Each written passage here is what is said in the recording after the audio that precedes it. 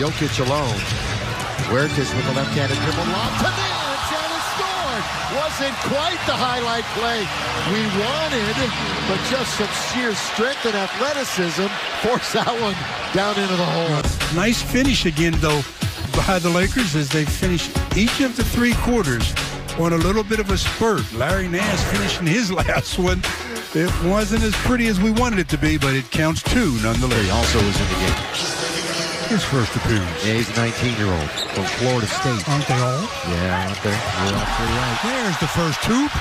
Brandon Ingram, welcome to the NBA. Albeit preseason, we'll take it. Brandon Ingram, nice delivery by Huertas, and Ingram with the easy hoop.